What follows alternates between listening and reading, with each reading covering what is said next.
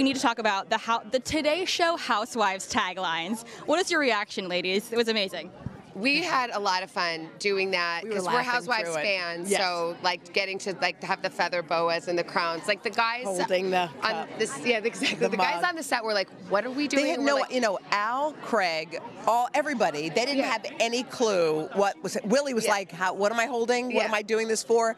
This was our territory. Yeah, but we knew. We're like, okay, here, just go with the flow. Yeah. So coming up with the taglines was good. Hoda's actually the one that aired was like PG, and the one that was you're going to see at BravoCon. We both had R-rated ones that were awesome, but we thought if we do it, we're like, no. Can you tease it for us a little here? No. They both had bleeps in them. Yeah, they did. Yeah. Bleep. Okay, got to keep that out right now. But you're about to put Andy in the hot seat, kind of turning the table on him today.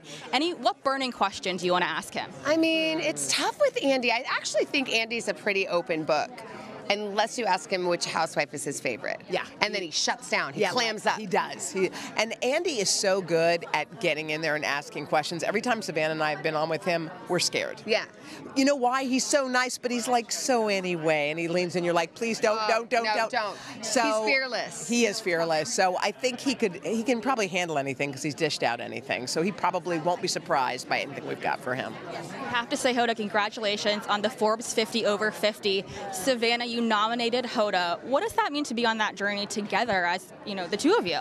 It's the best part. I mean, honestly, like getting to work together and finding each other and doing this show together, having so much in common. We both have little kids. It's like you get up early in the morning and, we cover serious things and then funny things and you like run through all the range of emotions and it's like having your friend and your partner there is like just makes it all the more sweeter, And I think awards aren't fun when you're riding solo. It just isn't. Like I'm always been a team player. I played basketball in high school. I like teams. I like to be next to somebody, and I feel like we have that. So I think it just makes all of these kind of cool moments so much sweeter and better. Because otherwise, well, You are both inspirations to women of all ages, but you have young women at home. Hoda, for you in this award, what does it mean to know that Haley and Hope are going to see that you won this award, that it does get better with age, as you guys said on the Today Show, and that they're going to know that mom was part of this? Yeah, I think that they don't understand the concept of age. They just know that some families are different and different things happen at different times.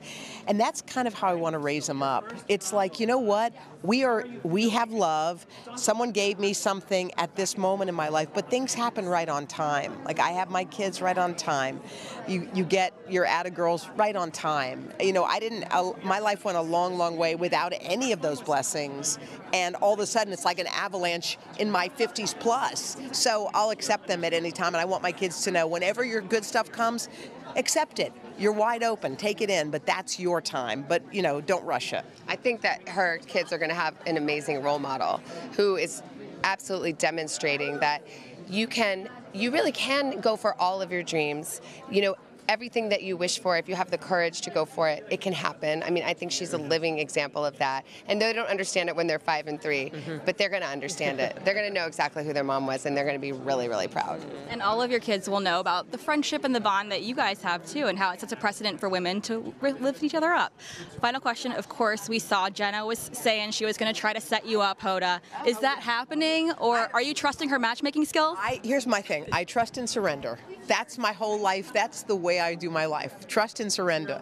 She's got a great track record, so I'm going to go ahead and put that in the bank. So, and she got this weird thing with her eyes when she said she was going to do it that meant like it's happening. So I believe in her. So we'll just wait and see. I told her whenever it's time, it'll happen. And she really knows you. She does. By the way, I know you too. So if I see anyone eligible but actually really worthy of you, then I want to get in on the setup competition as well.